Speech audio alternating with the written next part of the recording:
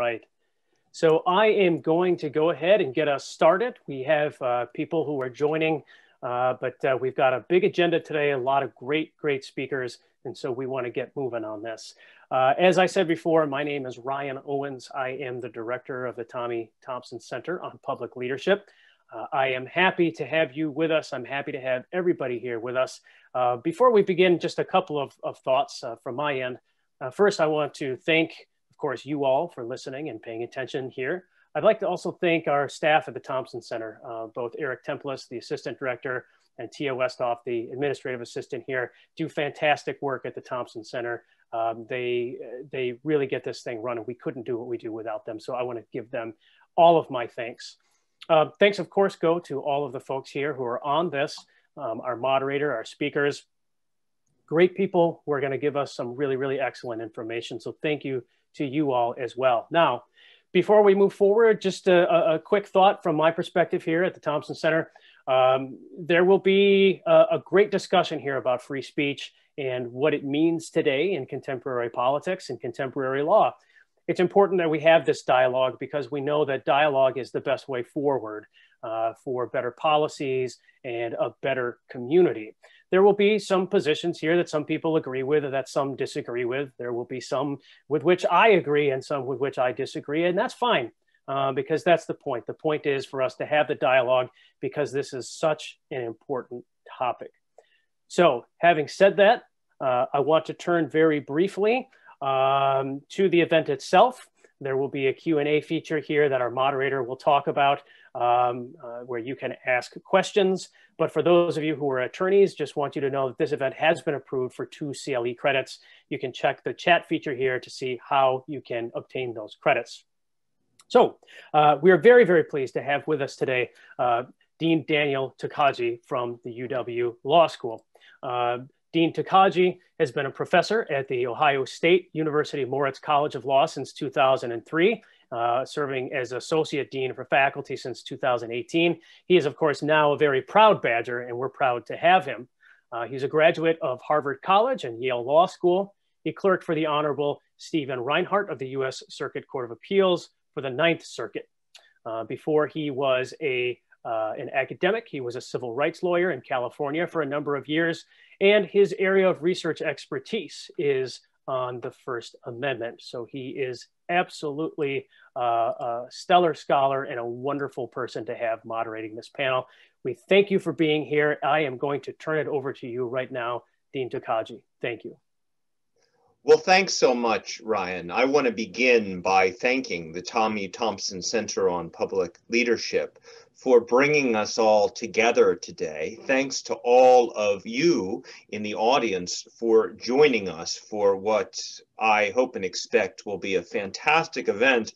Thanks most of all to the distinguished group of panelists that the Thompson Center has invited and who have agreed to participate today. I very much look forward to a robust discussion of our topic for the day, the First Amendment on college campuses. Just a brief word about format and how you can participate.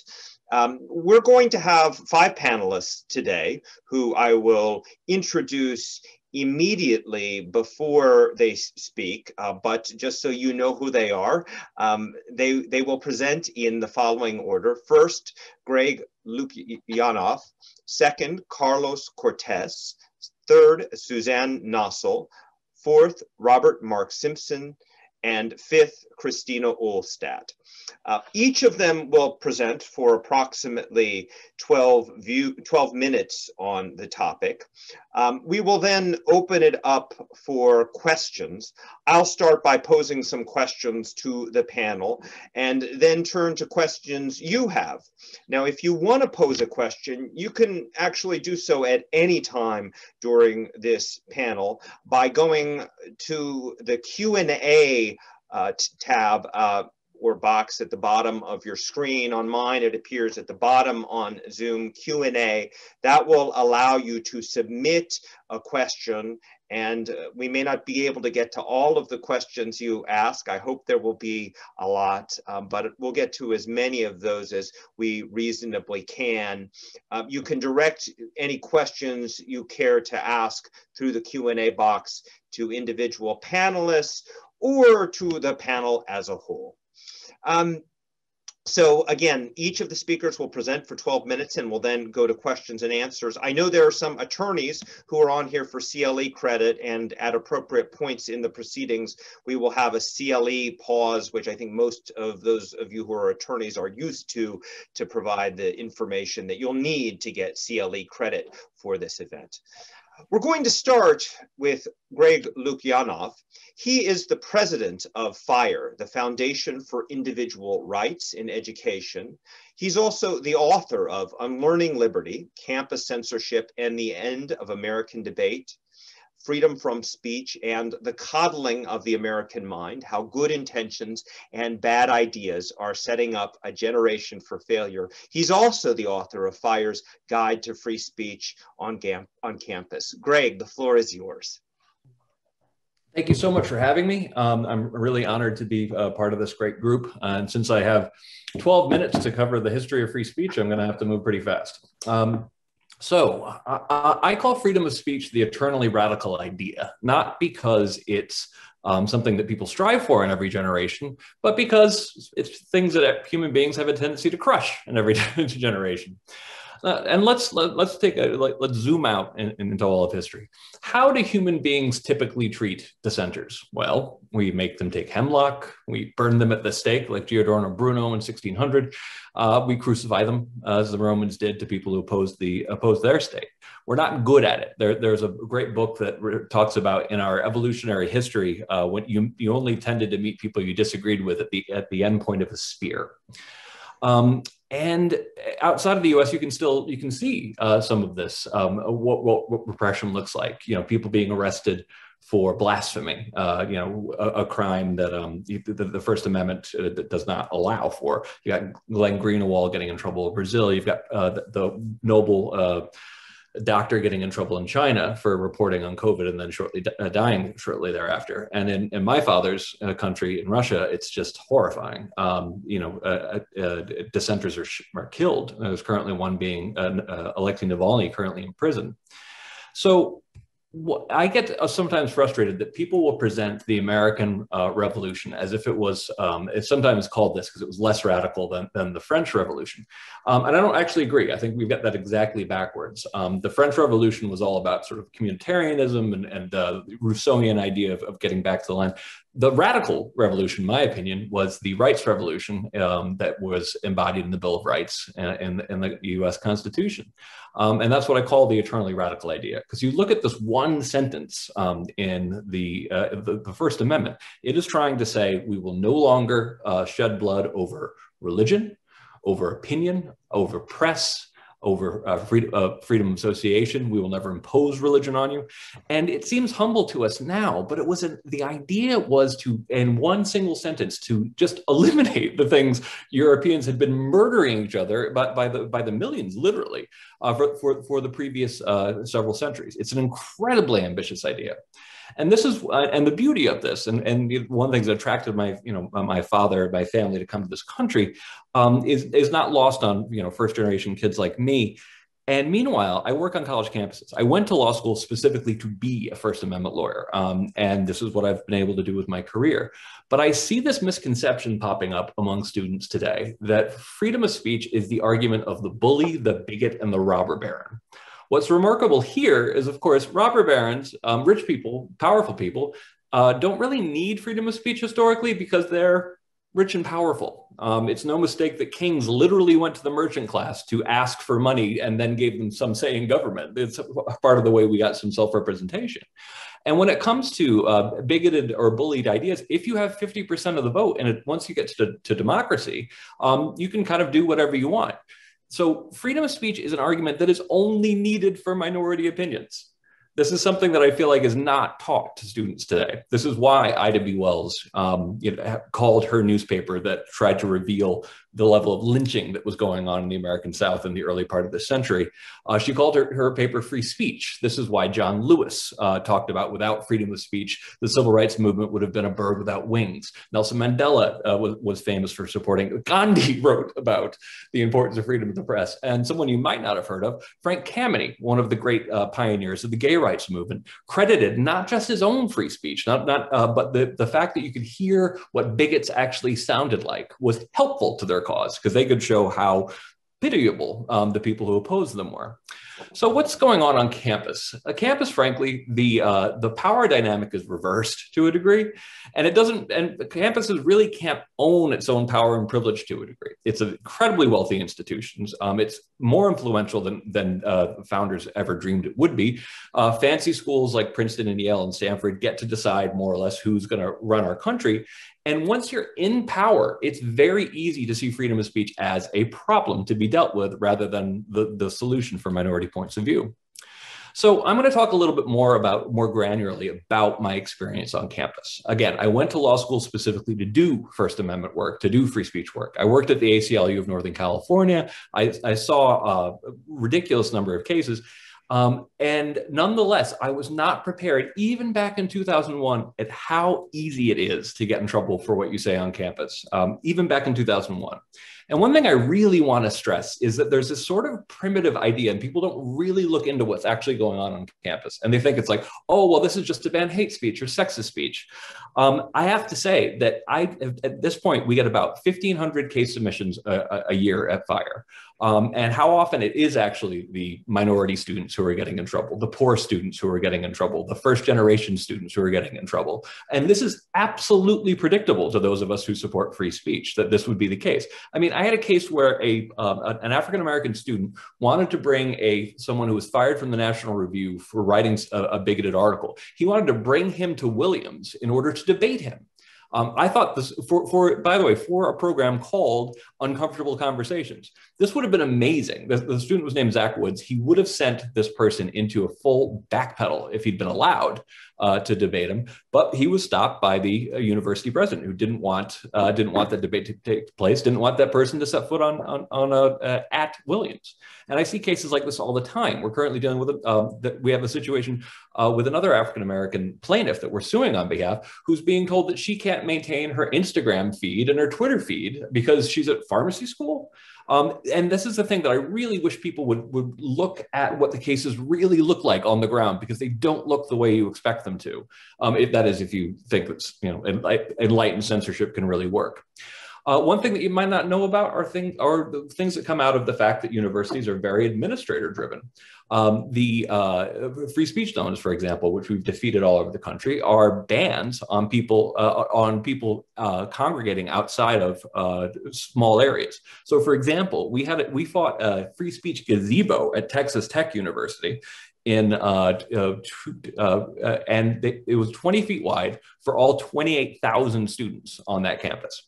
20 feet of freedom for 28,000 students. We worked it out that if, God forbid, all students wanted to exercise their free speech at the same time, you would have to crush them down to the density of uranium-238. That's no joke. Although, funny, no joke nonetheless. Sorry, my timer is shutting off.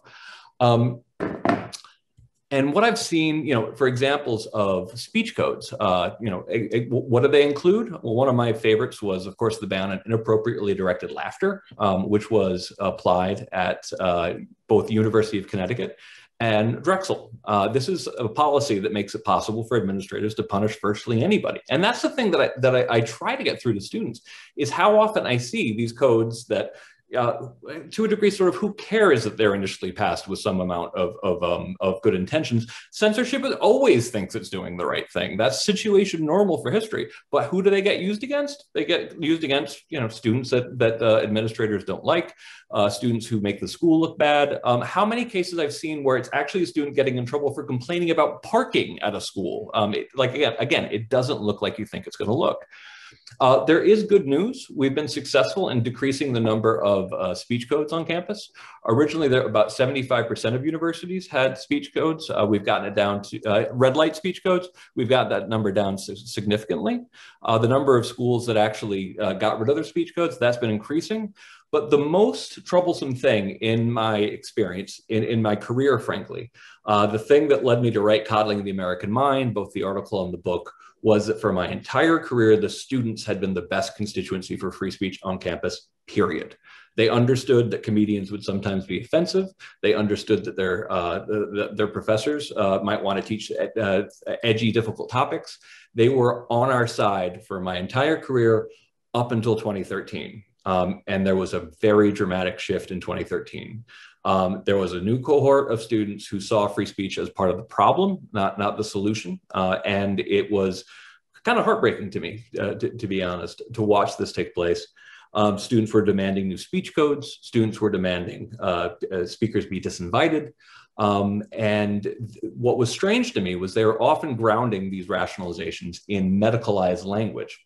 The theory, and I could explain it in greater detail later if I get the opportunity, was essentially that not only were we teaching a generation of students the habits of censors and people unused to living in a free society, we were teaching them the habits of anxious and depressed people, cognitive distortions, they're called.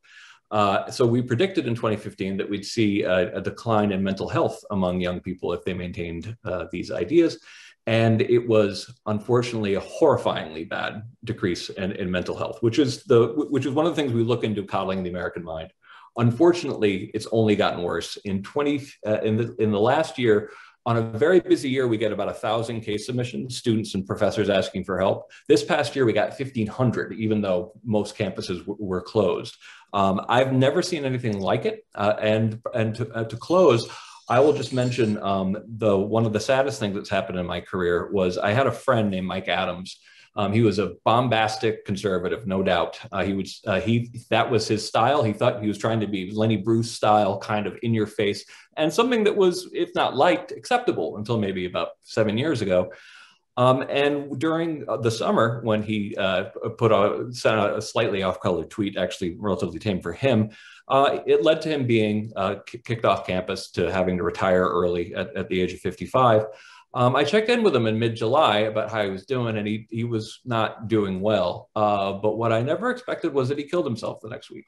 And it's important to understand that although the idea that going after people who say horrible things might feel, righteous, it has a real human cost that needs to be appreciated. And I do think that ultimately the same people who rely on free speech and benefit the most from free speech should be defending it. And I hope to persuade more people that free speech is a value worth fighting for. Thank you. Thank you so much. Our next speaker is Carlos Cortés. He is Professor Emeritus of History at the University of California, Riverside, and a former fellow of the University of California National Center for Free Speech and Civic Engagement. He is also the author of Free Speech, Fostering Civic Engagement at the Intersection of Diversity and Expression. Professor Cortés. Please unmute yourself.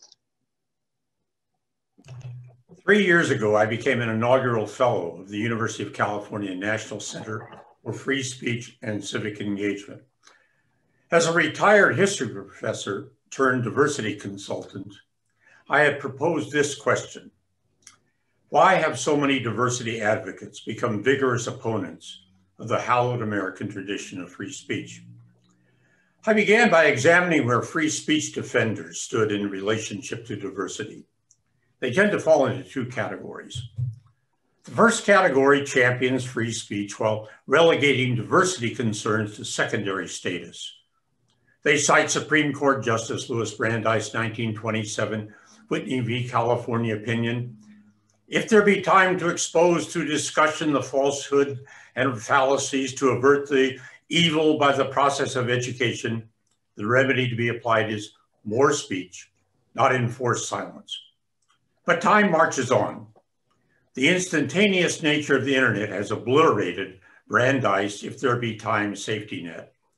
and has undermined the leisurely strategy of more speech. The second group of free speech defenders takes diversity concerns more seriously.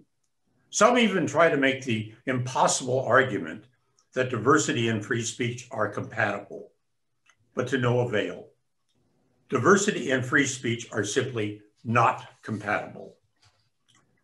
Diversity imperatives coexist with the First Amendment and can coexist with robust speech, but not with free speech. Because remaking the speech environment, including restraining speech, has become one fundamental goal of the diversity movement. In fact, as Greg just pointed out, the emphasis on speech restraint has grown exponentially over the past decade, unfortunately, sometimes infused with authoritarianism. As one who lived for nearly 2 years under a military dictatorship, I cherish the constitutional protections provided by the First Amendment, protections against government interference with speech. But the Constitution does not guarantee walk-around free speech for the individual. Most diversity advocates focus not on constitutional issues, but on walk-around speech, including restraining that speech. But how? So I switched lenses, stepping away from a legal framework and instead focusing on historical lived speech experience. Now things became much clearer. In the world of daily living, walk-around speech is definitely not free. People can utter words, but they must also face the consequences, which in turn constrains future speech.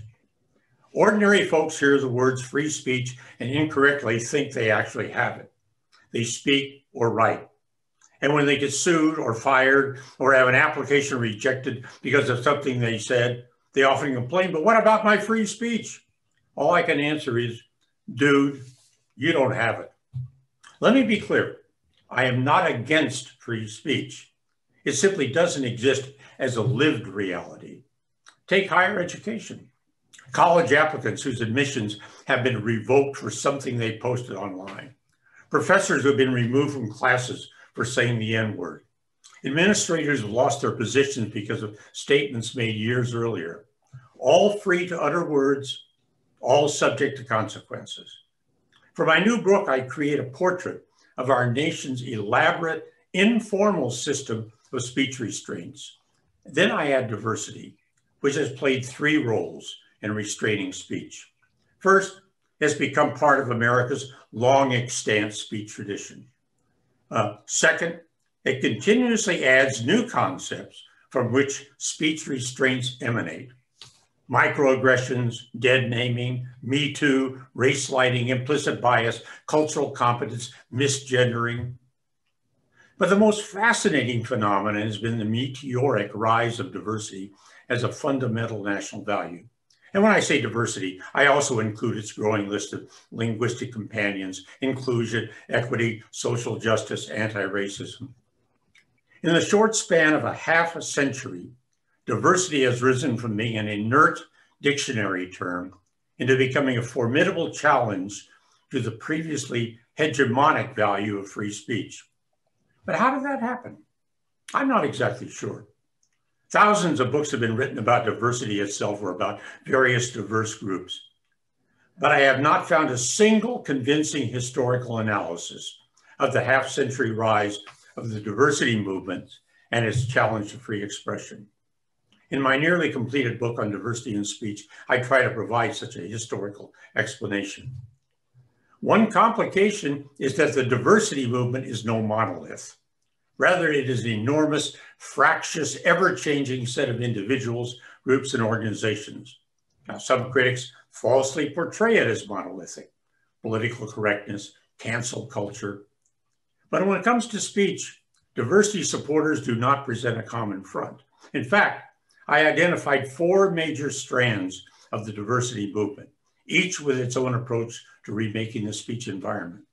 First, the intercultural strand, drawing heavily from the field of intercultural communication. Now, interculturalists focus on convincing people to become more responsive to otherness by voluntarily adapting their communication patterns.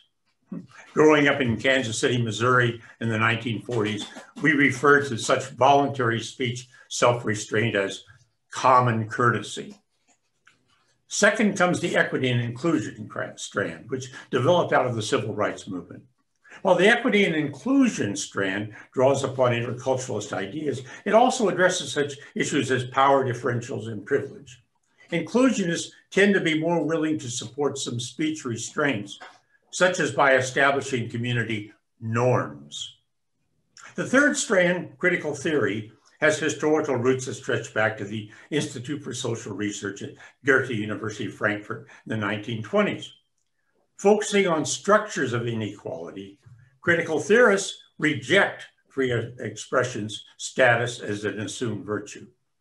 Because many critical theorists use free speech as a strategy for maintaining inequitable group power differentials, they advocate greater legal restrictions on expression. Finally comes the concept of managing diversity, which began in the 1980s. Diversity managerialists seek to create systems in which diversity is both a fundamental value and a contributor to other institutional goals. On college campuses, this includes chief diversity officers and Title IX directors. Now, diversity managers may draw upon ideas from interculturalism, equity, inclusion, and critical theory, but they also face one additional imperative: to protect their institutions. And in higher education, they always have to deal with one other factor: academic freedom. More accurately, academic prerogatives, because academic speech is not free either. So, have diversity efforts succeeded in restraining speech? In the legal realm, not particularly. First Amendment protections remain. But in the walk-around world of campus values, diversity is winning in a rout. Surveys of college students consistently document this phenomenon. When asked the virtue signaling question, do you support speech, free speech? College students tend to answer yes. But when asked about specifics, speakers who should not be invited to campus, things other students should not be permitted to say, classroom language that professors should not be allowed to use, students overwhelmingly support targeted speech restrictions. Colleges often make things more complicated for themselves. On their websites, they post sweeping statements supporting free speech and supporting diversity without recognizing they may actually be pitting them against each other. The proverbial self-inflicted wound. So as a diversity consultant, here's what I now advise. Until you get your act together, refrain from proclaiming your support for either free speech or diversity. Do not adopt the Chicago principles on freedom of speech. Do not respond to campus incidents with some empty, meaningless performative acts like mandating campus-wide implicit bias training. Instead, first pursue a two-stage process for clarifying how your campus addresses the relationship between diversity and speech. Begin not with the law, but with aspirations, discussions about principles concerning the speech-diversity relationship. I now ask institutional leaders and others, including students, to address the following two questions. One, in order to foster greater equity and inclusion, what limitations on speech should be considered? Two, in order to foster robust speech, in what respects should personal discomfort and even offense be recognized as inevitable aspects of life? By simultaneously addressing these two uncomfortable questions, figure out your principles. Then, at the second stage, address legal constraints, such as the First Amendment. Then consider such things as additional diversity training and programs that actually further the kind of campus you want. This two-step approach has many advantages. First, it can lead to more coherent public statements about a university's principles on diversity and speech, to clearer presentations to prospective students and families, such as at student orientations, to more nuanced, less knee-jerk administrative decision-making, certainly to better guidance for faculty, staff, students, and administrators. And maybe, as I wind up, most important, it can help students go forth as better civic participants, hopefully as champions of both noble imperatives: robust speech and inclusive, equitable diversity. Thank you very much, Dr. Cortés. Our next speaker is Suzanne Nossel. She is the Chief Executive Officer of PEN America, an organization that is devoted to international human rights and freedom of expression. She's the former Chief Executive Officer of Human Rights Watch, Executive Director of Amnesty International, Deputy Assistant Secretary of State for International Organizations under the Obama administration, and author of Dare to Speak, Defending Free Speech for All. She's also a contributor to PEN America's 2019 report entitled Chasm in the Classroom, Campus Free Speech in a Divided America. Suzanne. Thank you so much for having me. Great to be here. The First Amendment wasn't written for me. Those words were spoken by a student leader from a top public college when she was asked at one of our events whether she would approve of the university rescinding an invitation to a speaker known for racially offensive views. She was asked if such a cancellation would raise concerns under the First Amendment. First Amendment wasn't written for me. I found her words jarring to hear. She's a young, educated, talented person who seemed so alienated from and indifferent to this fundamental freedom that underpins our Bill of Rights, our democracy, our society. I sort of felt the former law student in me cringe. But gradually, listening to her, I came to understand that the First Amendment wasn't written for me meant two things. First of all, she meant that as a Black woman, her forebears would have been considered 3/4 of a person at the time the Constitution was penned. So when rights were being handed out and guaranteed, they would not have been at the table. She meant something else too. On college campuses these days, very often when the First Amendment is invoked, it's to protect speech that's offensive to a particular group. Could be a right-leaning speaker glorifying the Confederacy, a message like build a wall or ban Muslims to keep the terrorists out, or a racial slur. Such speech is, of course, protected by the First Amendment. But when the only time the amendment seems to come up is to safeguard speech that you find offensive, you might start to wonder whether this amendment was written for you. So I run a free speech organization called PEN America, and our job is to defend freedom of speech, an open marketplace for ideas, academic freedom, and even the right to offend.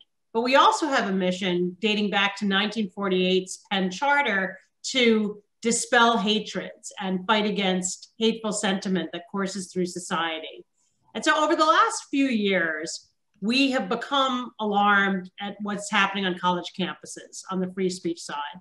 Invitations to speakers being withdrawn in the face of protests, students on some campuses calling for their dorms and dining halls to be designated as safe spaces where uncomfortable ideas and opinions are considered out of bounds.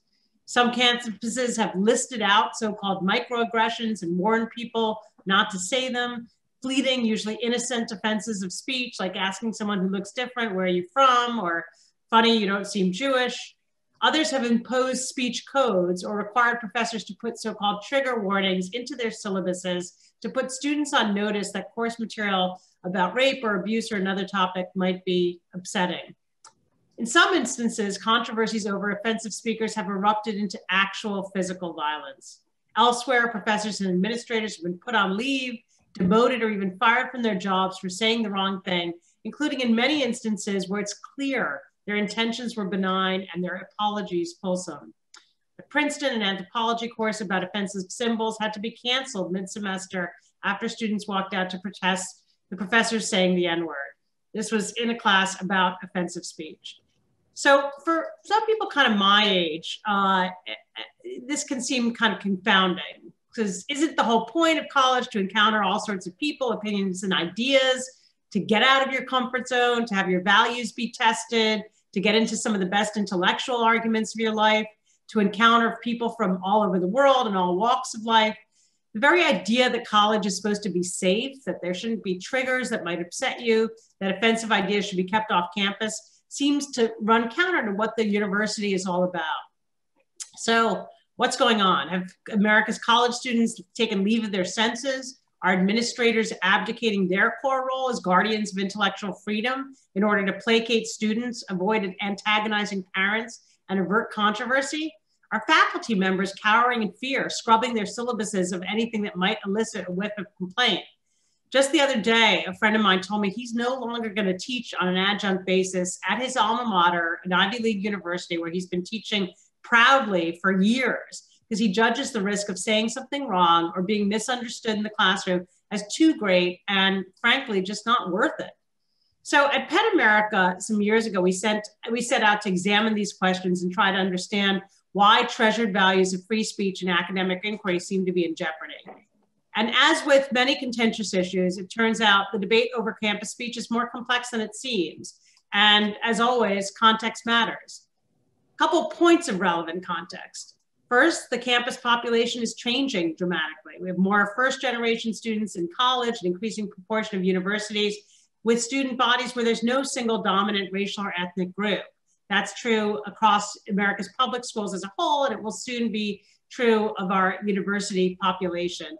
So the assimilationist model that prevailed for decades since campuses first began to integrate in the 1960s is being challenged and superseded by a press from increasingly diverse student bodies and faculty that the universities revisit traditions and established practices to take better account of the needs of students today. This could be students for whom going home over break should not be an expectation, students who've had personal experience of violence, abuse, or harassment, students who want to study the work of artists and writers who've historically been left off curricula, students who've invented their own pronouns, students who expect new norms to govern in sexual encounters. So to some from an older generation, these changes can seem misguided and unjustified. What about great books and Western civilization? What about romance and seduction, men's and women's rooms? But looking through another lens, these students are actually pushing forward to the next phase of the civil rights, women's rights, and racial justice movements that have been ongoing for decades or even centuries. Why should they accept institutions that still remain largely as they were originally conceived to cater to homogenous populations of upper-class white men? Mores and expectations change. The next generation is going to inherit our society. As we teach and groom them, it behooves us to listen to them. To the extent that they're arguing that populations and groups ought to have more of a say in how they are described and treated, would we really disagree? A second piece of content text that has been eye-opening for me to understand relates to the level of bias and discrimination that still pervades on campus. According to the Anti-Defamation League, white supremacist propaganda distribution more than doubled in the United States in 2019, totaling 2,713 reported cases nationwide, compared to just 1,200 in 2018, the year before. And it had actually been climbing up before that. So the increases over a longer period are close to exponential. Students have described to us nooses being hung on trees in campuses, racist posts in dorms about the need to defend the white heterosexual family. Incidents where one student told me recently about a professor using the N-word in class. He meant it as a pedagogical moment, but the students were shaken and offended. And when they brought it up, the professor was asked by his department chair to discuss the use of the word in class. So he turned to the only Black student in the course to explain to others why it was offensive. And a short time later, when they were doing a role play, that student was assigned the role of a civil rights rabble-rouser. Students have told me that when racist incidents happen on campus, people inevitably turn to students of color to explain why they're offended, to rebut noxious arguments, and to answer what should be done to remedy the situation. They've explained to me that this work takes a toll and can amount to a whole additional load of responsibilities on top of the students' academic and extracurricular obligations. In the current climate, with hate speech on the rise, the burdens are heightened. These are aspects of the context of our current debates that help inform how we understand them. So what are some of the answers here? Can the campus meet its dual obligations to be more inclusive and equitable for students from a wide range of backgrounds while maintaining uncompromising protections for free speech? Can our universities be truly open both to all people and to all ideas? There are no simple answers, though I think half the battle is simply recognizing that these two sets of obligations can and must coexist. And I was glad to hear Carlos stress a similar theme. A few specific points on the question of campus speakers. When an outrageous speaker, a provocateur manages to wrangle an invitation to come to a college campus, what they want more than anything else is to be shut down or shouted down. If that happens, they can grandstand, they can fundraise by tapping into the outrage of their supporters. They maybe even be able to file a lawsuit. So oftentimes the worst thing to do is disinvite them. If an invitation has been properly extended, I think the university should only under perhaps the very rarest of circumstances rescind it or deny the person the opportunity to come and speak. That said, the university doesn't need to simply throw up its hands and kind of cry it's free speech. Having a speaker come to campus and speak to a packed room with an offensive and denigrated message can make students feel demoralized and targeted. It can feel as if all the values of tolerance and inclusion in the university brochure have suddenly gone out the window. So what the university needs to do in these situations is recognize a dual role. Yes, it's a forum for free speech, even when that speech may be offensive, but it's also a speaker in its own right, a proponent and defender of certain values. When white supremacist Richard Spencer came to the University of Florida, the administration launched hashtags Together UF and Gators Not Haters. A counter speech rally was organized, and the Spencer speech was scheduled for the far reaches of campus and went off without a hitch with a half-empty room. No violence, no lawsuits. When it comes to safe spaces, it's also not a strict either or. We could all agree that college should be physically safe for all students. There's some forms of speech, including threats, harassment, and racist bullying that are already prohibited under our civil rights laws. Also, students should be free to create safe spaces of their own, a lunch table where LGBTQ issues are discussed supportively, or one that's for backers of a particular political party. That's freedom of association, a protected constitutional right under the very same First Amendment. But these spaces should be entered into voluntarily and knowingly. You shouldn't sit down only to find that your views make you unwelcome, nor should the whole dining hall, dormitory, or campus be dubbed a safe space from certain notions. While students should be free to meet and congregate with those they agree with, part of the function of those clubs and interest groups should be to support students as they encounter those with whom they disagree, and even those who may harbor ideas they consider unsafe. A few concluding thoughts. When we discuss free speech on campus, we're talking about much more than the First Amendment. When it comes to private universities, the First Amendment doesn't generally apply at all.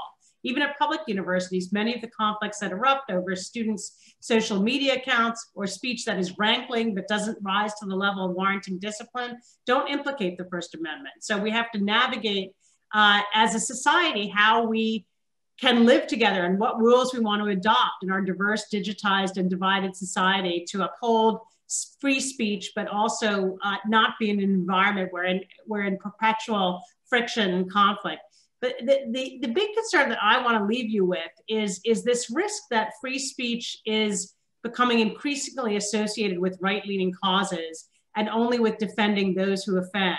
So if that's the case, I worry that we could face a rising generation of Americans who are alienated from the principle of free speech, who do believe that the First Amendment wasn't written for them. I think we had a vivid illustration last summer during the Black Lives Matter protests and all the conflicts with police about where and how people could protest and how what the responsibilities of our authorities were in trying to keep the peace, of just how important our First Amendment freedoms are. That's what enabled people to march out in the streets, even during a global pandemic, to express themselves and to catalyze an incredibly powerful movement for change that has led to reforms at police departments all over the country, that has fundamentally altered the agenda of the Biden administration now in office. So that the power of speech and the importance of free speech rights to the left, to social justice movements, were so vividly in evidence. And that gives me some hope of being able to bring across to a rising generation that free speech ought to be one of the causes that they are fighting for. Thank you. Thank you so much. Our next speaker is Robert Mark Simpson. He is an associate professor in the Department of Philosophy at University College London and the author of The Relation Between Academic Freedom and Freedom of Speech, free speech rather. Dr. Simpson.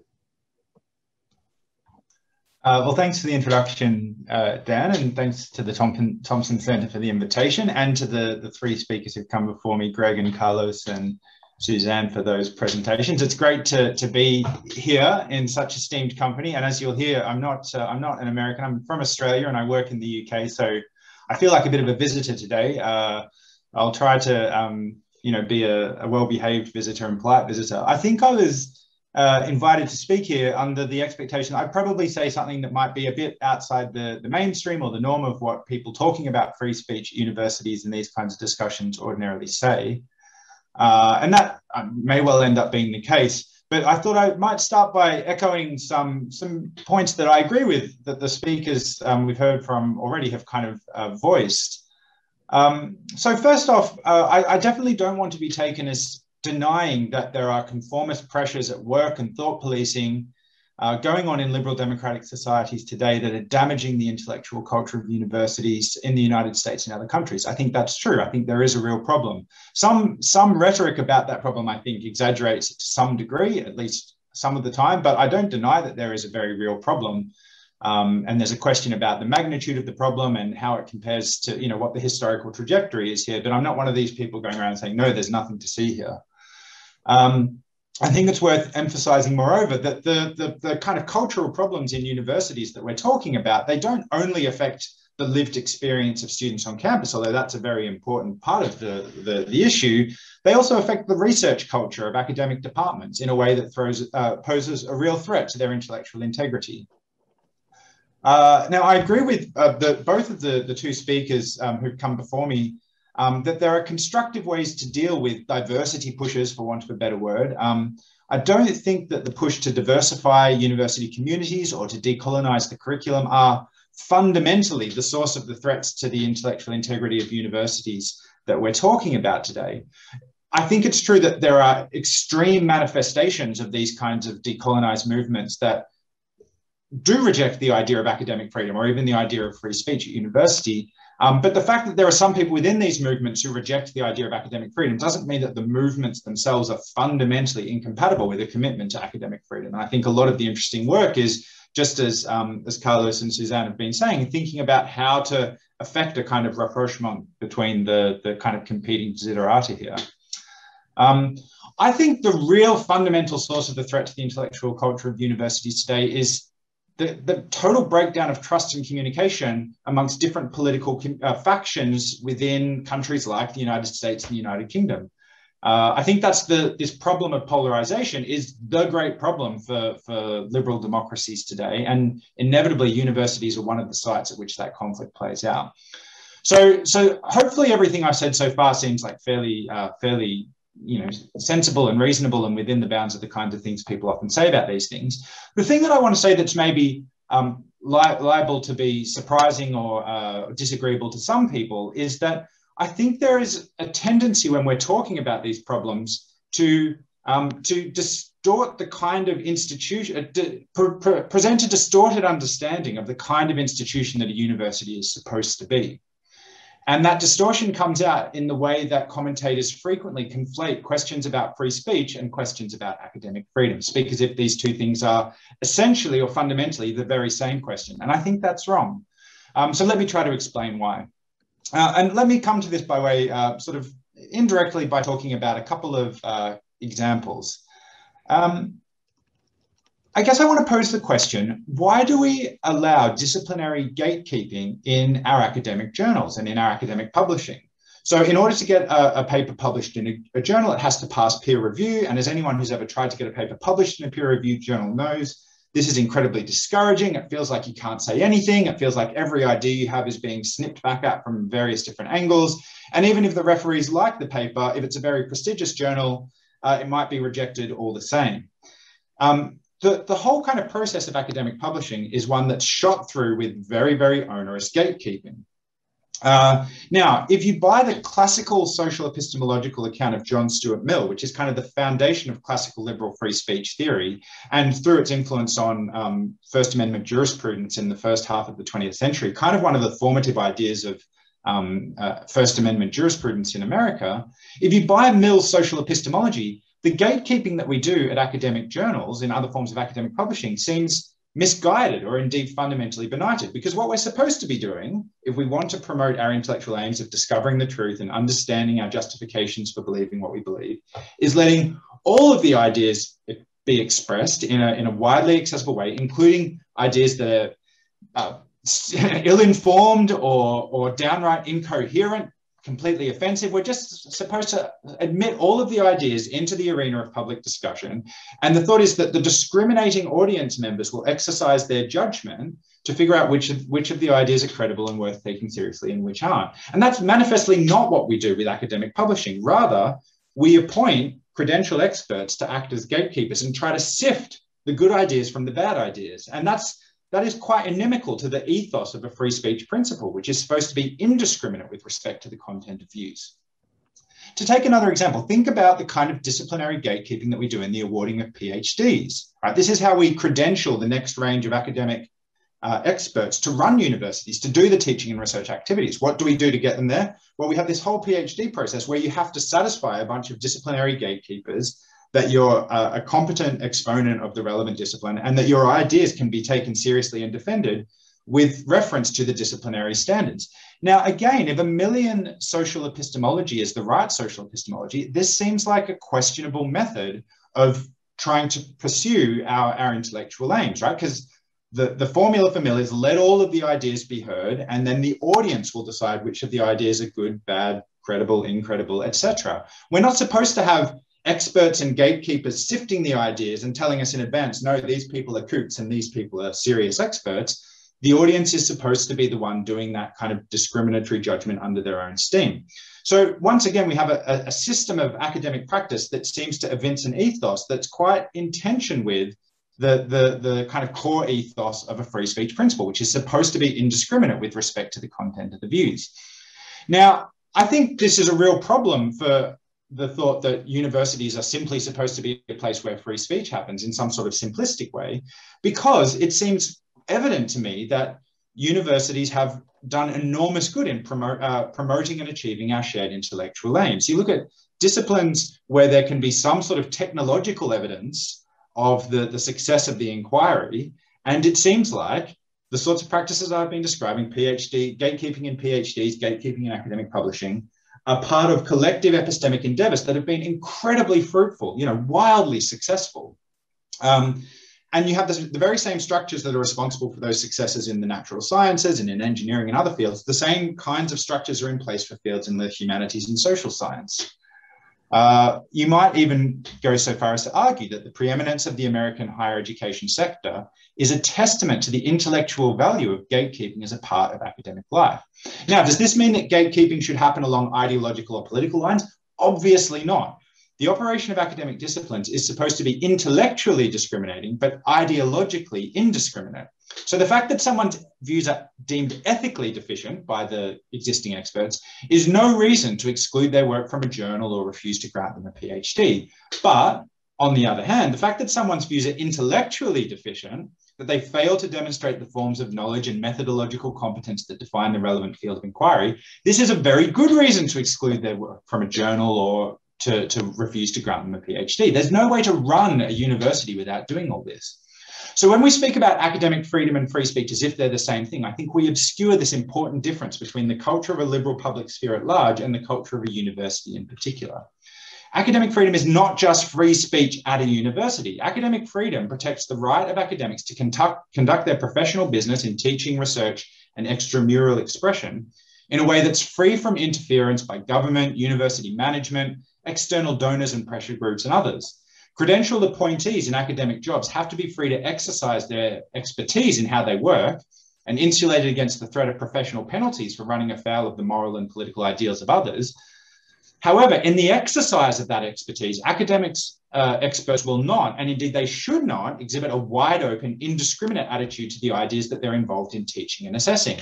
It's an inbuilt part of their job to discriminate between ideas that are intellectually competent and those that aren't. In other words, the exercise of academic freedom involves forms of content-based discrimination that are inimical to the content-neutral requirements of a general legal or political principle of free speech. So what are the implications of this for campus life? Well, the natural thing to say is there's just two different things that go on at universities. There's the academic stuff, where we allow for intellectual discrimination. And then there's the rest of the campus where we have free speech. So can you exclude Holocaust deniers from coming to give a presentation to the History Research Department seminar? Absolutely. If the professors in the History Department agree that the Holocaust deniers are just incompetent historians with little value to contribute to the seminar, then it's their prerogative and indeed their responsibility to exclude those people and invite competent people to come and speak. But can you exclude Holocaust deniers from handing out leaflets around a campus? Well, it might depend on the details of the case, but on a view that says free speech is a crucial part of campus life, the thought is, well, maybe not. Maybe this is just part of the public sphere and we have to accept that there will be hateful views disseminated in the public sphere. Now, the positive story to tell about how these two zones coexist is that the free speech culture that exists over here promotes the aims of academic disciplines that are practiced over here. And there's an argument to that effect in recent influential work by Erwin Chemerinsky on this topic and Howard Gilman. I don't think this argument about the interaction between free speech and academic freedom in universities is completely bogus, but I think it's a bit speculative. It's not obviously true, and it's hostage to empirical fortune.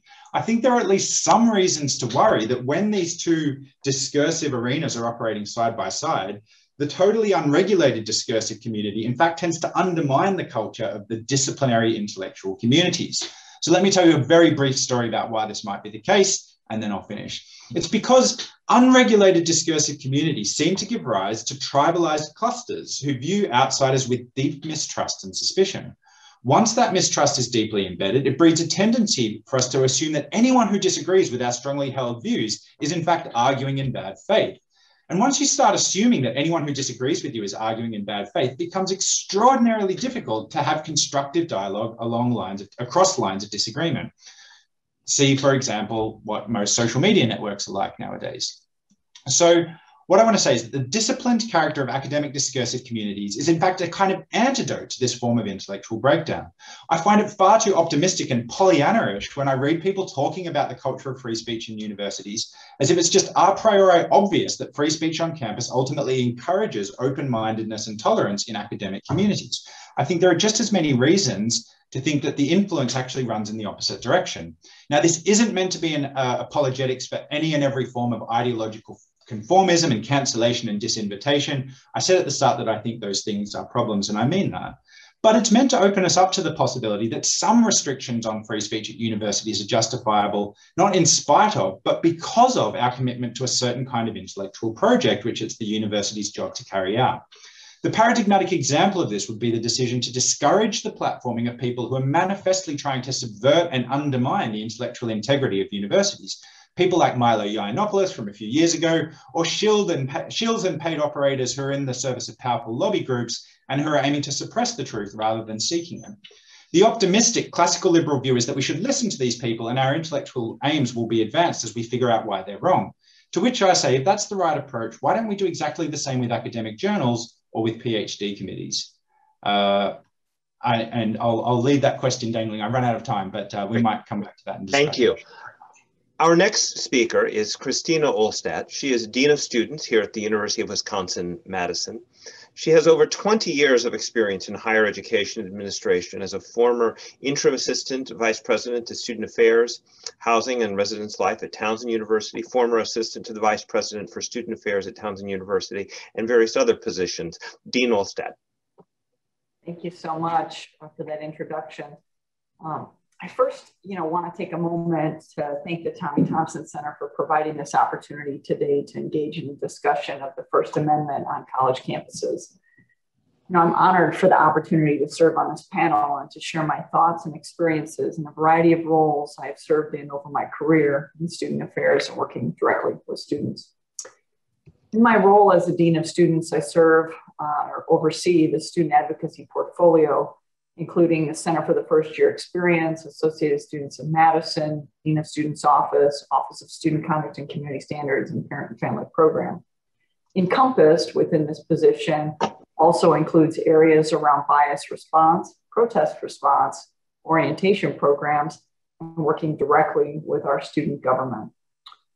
Here at UW-Madison, the total student experience, both inside and outside the classroom, is referred to as the Wisconsin experience, which focuses on 4 pillar areas: empathy and humility, relentless curiosity, intellectual confidence, and purposeful action.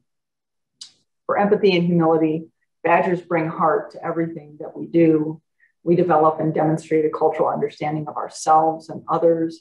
We engage locally, nationally, and globally in a respectful and civil manner, and we appreciate and celebrate one another's abilities, views, and accomplishments. Badgers show relentless curiosity at every step of life's journey. We question things that no one has ever thought to question. We actively learn with expert instructors, scholars, and peers. We engage in creative inquiry, scholarship, and research. We develop resilience, and we foster courage in life and learning. Badgers fearlessly sift and winnow until we achieve intellectual confidence. At our core, we're learners and teachers. We develop competence, depth, and expertise in a field of study. We integrate ideas and synthesize knowledge across multiple contexts, and we exercise critical thinking and effective communication. And we strive every day through purposeful action. We work for the common good, for something that's bigger than ourselves. We apply knowledge and skills to solve problems, engage in public service, partner with others, and contribute to the community, and we lead for positive change. UW-Madison has a strong history of student activism, engagement, and protest on campus and in the community. And during my first 2 years on campus, our students have engaged in numerous protests of the campus, departmental decisions, and within the Madison community. Our students seek out opportunities to exercise their First Amendment rights. And as an administrator, it is my role to support our students in their rights and responsibilities. One book that I found particularly powerful around free speech is Nadine Strawson's book released in 2018 titled Hate, Why We Should Resist It with Free Speech, Not Censorship, which talks about the importance of free speech in the United States and being able to challenge hate speech with more speech. Often with speech codes and restrictions of speech, the very groups that are impacted the most and restricted with those very codes are marginalized populations. As an administrator, it's important to protect our students' right to free speech and to also be able to share how the institution or as an individual, we disagree with that speech and what was said, how it may violate our values, but that we're supportive of the individual's right to say it. We also have an obligation to acknowledge the impact of the speech and provide support to affected students, such as a processing space after a white nationalist group posted flyers with hateful rhetoric directed towards marginalized students. It's important to reiterate that if speech is regulated, the very groups who are often affected or targeted by hateful and objectionable speech are the ones censored disproportionately. Nadine Strawson mentions that due to the inherent subjectivity of the subject of hate speech and what is considered by some as hate speech as loving speech by others, it's important to leave the decision up to the individual and not delegate it to the government. As an institution, there are a variety of ways that we engage to educate around the First Amendment, including offering panels such as the one we all find ourselves in today.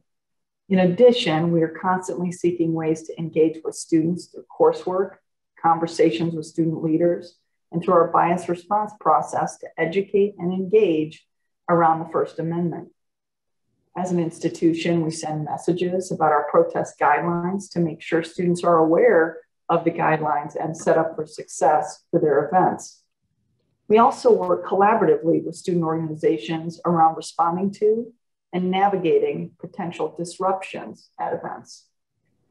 As a university administrator, having worked in the field of student affairs for the past 21 years at 6 different campus communities, I have at times had students question or call for the removal of a student due to hate speech. However, after engaging in a dialogue about the First Amendment rights of our students and what is protected under the First Amendment, students have a better understanding of why, as an institution, we do not restrict or limit the speech of another. Each fall, we receive a number of emails and messages, typically from non-UW-Madison affiliates, sent to us about posts of incoming students and concerning things that they have shared. We see these as an educational opportunity to engage with our future badgers, including the reporter and the individual being reported. We see ourselves as an educational institution and seek to find understanding through dialogue. Referring to the survey conducted by the Tommy Thompson Center in the fall of 2020, a few stats stuck out to me to reiterate, in my opinion, that the majority of our students do understand the importance of the First Amendment and free speech on campus. Now, there is more work to do, and we'll get into that later in our Q&A. When students were asked, how much do you agree or disagree with the following statement? Public institutions should revoke invitations to guest speakers when the speaker's remarks would likely offend some people. Only 6.6% of our students indicated that they strongly agreed. And if students that had some level of agreement, that was 34.6%. So overwhelming majority of our students did not think that we should revoke invitations. Only 4.3% of students strongly disagreed with the statement, speech should not be regulated even when it makes others feel uncomfortable. Students also indicated 60% that they strongly agreed with the statement, one person should not be able to prevent another person from speaking because they hold an opposing view. And when adding in somewhat agree and slightly agree, that number is 88.4% of students agreeing with the statement. As an institution, our role is to engage and educate our students, to provide opportunities to learn with and from each other, to challenge each other, to sift and winnow, to get to deeper levels of understanding. And as a dean of students, I'm committed to continually engaging with our students to do exactly that. Continue the conversation and to educate our community about their rights and responsibilities as a member of the UW-Madison community. I appreciate the offer to engage with this panel, and I look forward to your questions. Well, thank you so much, Christina, Dr. Olstad. We do have a few questions that some members of the audience have posed. I want to invite all of you to post any questions you have through the Q&A feature on Zoom. I promised at the beginning that we would pass along the first CLE passcode at this point in the program, and I am informed that the passcode is civics, that's capital C-I-V-I-C-S, civics. So I presume that those of you who are getting CLA credit know what to do with this. We've got about 52 minutes left in the program. Oh, there we go. It was just flashed up for a moment briefly. We've got about 52 minutes left in the program. I'm going to pose a question and maybe try to weave in some of the various questions that we've received so far and will be receiving, I'm sure, more of in the remainder of the program. The first question I'd like to ask concerns the relationship between our diversity, equity, and inclusion goals and freedom of speech, which was a theme running throughout several of your remarks. I see we have a young free speech advocate joining us. Public universities, private universities as well, and I would emphatically include this university, the University of Wisconsin-Madison, are emphatically committed to diversity, equity, and inclusion, and that includes racial justice. I would note here that in the states immediately to our west, Minnesota, right across the Mississippi River, the trial of the police officer who brutally killed George Floyd is going on right now. We saw just a few days ago the killing of another Black man, Dante White, by a police officer just outside Minneapolis, St. Paul. These events have increasingly prompted people within universities to see racial justice as a part of our mission and to feel a responsibility to use our voices to advance racial justice. As Suzanne noted in her remarks, we as universities and as university leaders can use our voices. We are speakers in our own right, as well as being forums for speech. But there are sometimes tensions that arise between our diversity, equity, and inclusion objectives, especially when it comes to equity for people of color, for women, for LGBTQ plus people. There is tension between our objectives of ensuring equity for these and other traditionally subordinated groups and freedom of speech. So what should we be doing about this? And let me just divide this up into two parts and invite any of you to comment on, and I'll make this a jump ball question. What should we as university administrators be doing because I think most of us really do want to affirmatively pursue both of these values when things are said on campus that might be harmful, that might create a less racially inclusive environment, or an environment that is hostile to LGBTQ plus people, for example. What should we as university administrators be doing? Dr. Cortés gave some of his thoughts on that, but I'd really love to hear more on that from all of you. And then the second question is, how should students respond when there is speech on campus, whether it's from an invited speaker, a professor, or a fellow student, that they find objectionable, that they find to be subordinating to certain people or groups? So I'll just throw that up in the air. Any of you should feel free to just go ahead and chime on in.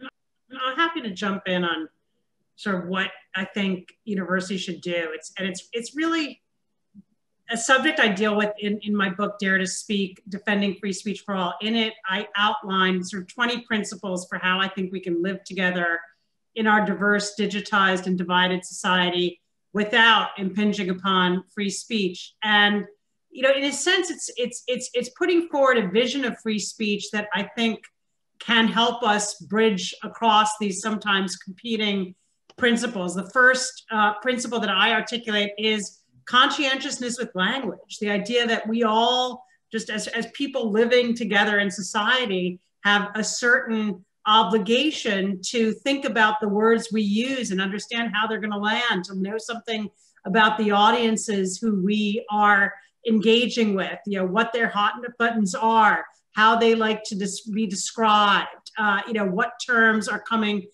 in and out of use. And the second chapter is actually about a heightened duty of care that I believe attaches when you have a powerful platform. If you have your own talk show or podcast, or you're in front of a lecture hall, I think that the duty is extra. There's a case that, for me, sort of really underscores this, that was made public this week, of a adjunct lecturer at Columbia who used the N-word in talking about an incident, in a courtroom years ago with a kind of a KKK client. And this professor sort of repeated the word, I think 11 times in 30 seconds in this very animated way.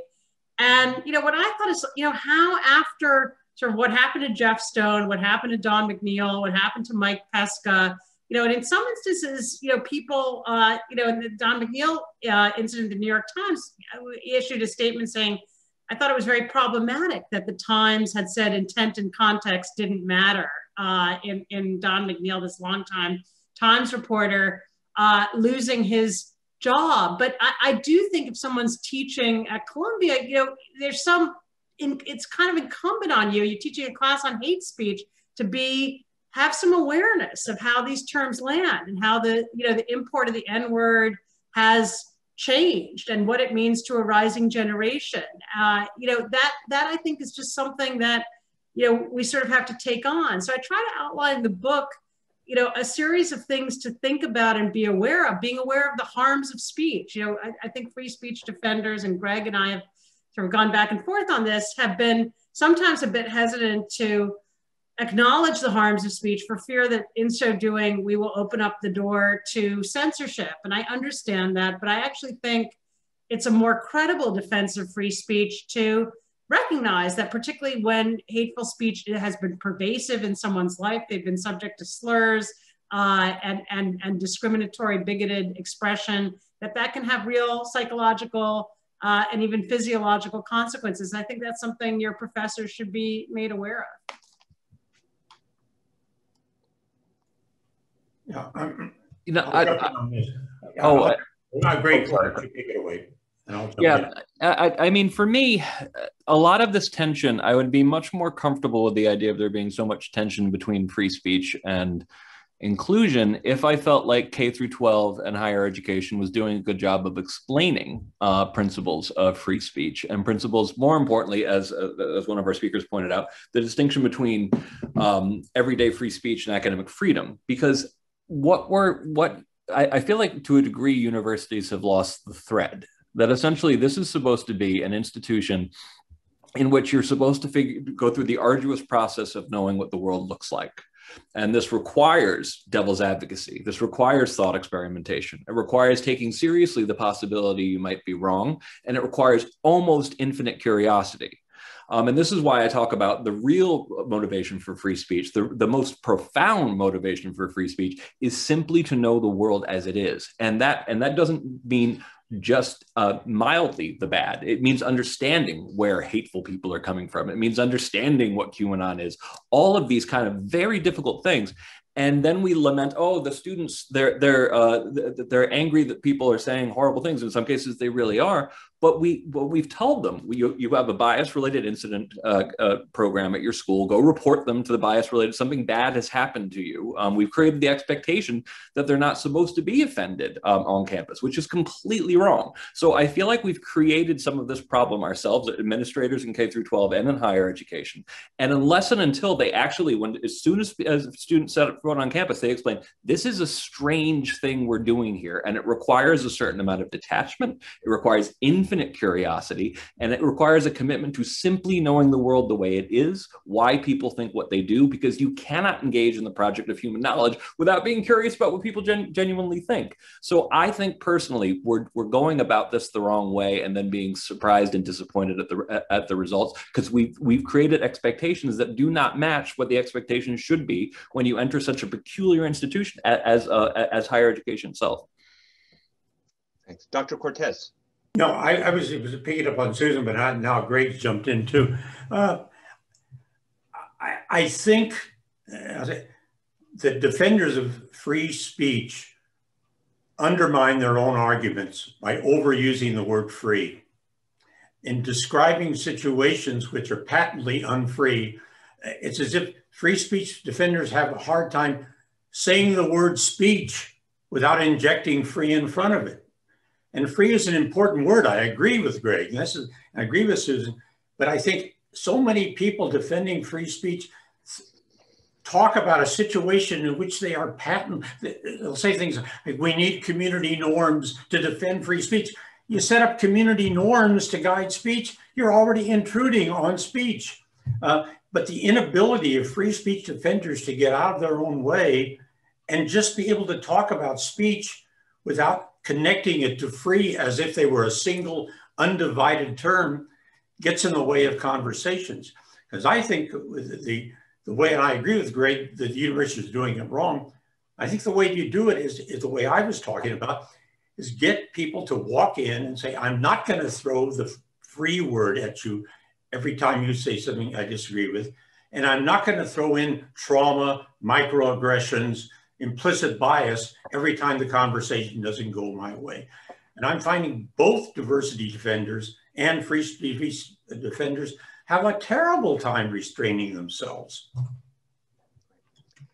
How much of the things that we've seen going on campus, such as disinvitations, is traceable to the rise in political polarization, which Robert alluded to? I mean, this is documented. We have indeed seen a dramatic rise in polarization in recent decades, not just people on opposite sides of the fence here in the United States, Democrats and Republicans, believing certain things, not just a growing difference there, but what political scientists refer to as effective polarization, basically mutual trust and dislike, even contempt for one another. We no longer see each other as fellow citizens with whom we have respectful disagreements, but as the enemy. Greg, in his book,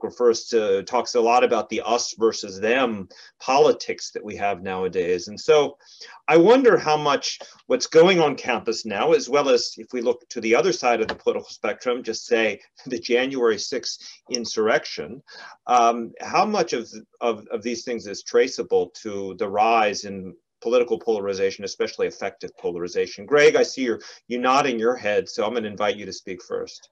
Polarization is so extremely important to understand what's going on in the world at the moment, in the world, period. The fact that we're sorting and increasingly able to sort ourselves, partially due to decentralization of cities, people are moving to the country, but also the fact that we can organize ourselves in virtual groups has accelerated polarization. Polarization was increasing even without technology, but that's made it even more intense. Now, you look at the academy, and I wrote a book called Coddling the American Mind. We have a whole chapter on how polarization is making everything worse.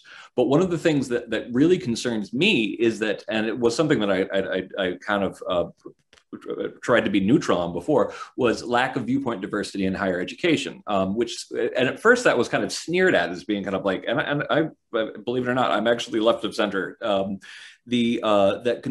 there was this idea that having more conservatives on campus was like affirmative action for conservatives or something like that. But when I was doing the book with Jonathan Haidt, I didn't understand that some of these departments are now 30-1. Some history departments. There are departments where there are literally no conservatives. Why does this matter? One, as one of the speakers mentioned, when you have a like-minded community, it tends to become a coherent moral community. So, because everybody thinks like them, it tends to spiral away in the group polarization situation. Now, what scares me the most is the fact that in recent years, I've been seeing professors not just punished and oftentimes they run afoul of the right when they say something, inflammatory on Twitter. But on campus, in the past couple of years, for the first time, I'm seeing people getting in trouble for their academic research. I'm seeing people actually getting threats for papers that they produce and then withdrawing them. Why does that matter? Because we look to higher education to tell us what the world really looks like. And if you give people on the right any reason to say, wait a second, so this institution is already horribly biased, and if you try to say something that goes against the narrative, you're going to choose the word canceled. Your paper is going to be in trouble. That creates a dangerous distrust of these epistemic institutions. And I think that we're underestimating how seriously undermining the credibility of journalism, which I think the New York Times, frankly, has done in the past couple of years for incidents like that Susan talked about, but higher education itself. And I've come around to my friend Jonathan Haidt's idea that we need greater viewpoint diversity in higher education for higher education's own sake. Yeah, so I'll just make one quick comment on this. I mean, the question of, how is polarization interacting with what happens at universities is a really big one. It's an empirical question, which is, as a philosopher, I should be, cautious about just speculating wildly on. One thing I will say, though, is that I think that in the way that lots of academics conduct themselves in their professional life and in their extramural speech on social media, I'm constantly disappointed in my peers and colleagues in the sort of unprofessionalism of our demeanor, right? This sense, like if you're a comedian or maybe even if you're, an entertainer or some other kind of public figure, the thought that you might, your modus operandi and how you comport yourself in the public sphere might be, trying to own people or humiliate them or make fun at their expense. Okay, fair enough. That might be kind of consonant with the nature of your profession. But, an important part of our profession as academics is sort of modeling and instilling in our students a certain kind of intellectual temperament. And that comes along with a certain kind of honorable attitude towards one's intellectual opponents. Now, I have to be cautious in saying this because I think one doesn't want to engage in tone policing, right? People who are members of oppressed and minoritized communities speaking with outrage about genuinely outrageous injustices, of course, are entitled to, express anger in a way that befits the injustice of the situation. But so much of the acrimony and point scoring and the kinds of expressions of just gossip and talking about the ordinary stuff of the news cycle that isn't a response to an outrageous injustice. It's just trying essentially to engage in the sort of stuff that gets you more social media following.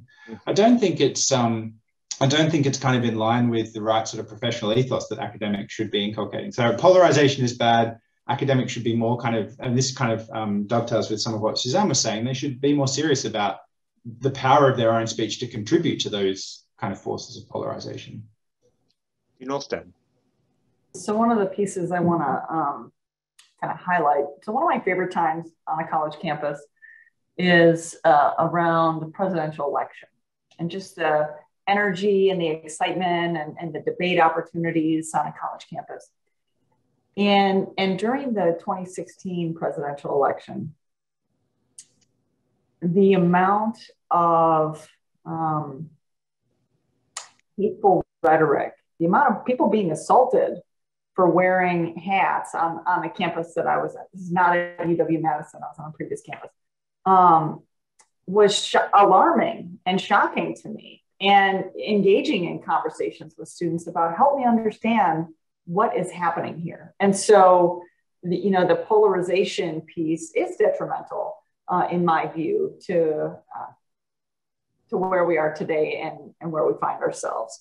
When I think about, one of the questions I kind of want to tie back into, it was like what students should do, I think was the piece around how students should respond on campus. And one of the pieces that I encourage students to do is, if there's a viewpoint that you don't agree with, challenge the viewpoint, engage in more speech, have a dialogue with them, sift and winnow, get to deeper levels of understanding.